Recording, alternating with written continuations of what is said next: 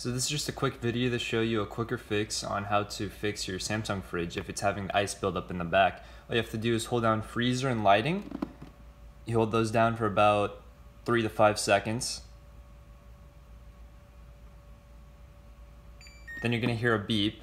Then what you want to do is press fridge about 3 times until you see the RD on the screen. So 1, 2, 3. You see RD, basically it'll help melt the ice in the back. It'll just turn off the fans, but it'll still keep the fridge cool. And it'll beep for about 5 to 10 minutes. And if it doesn't work the first time that you do it, then try doing it again.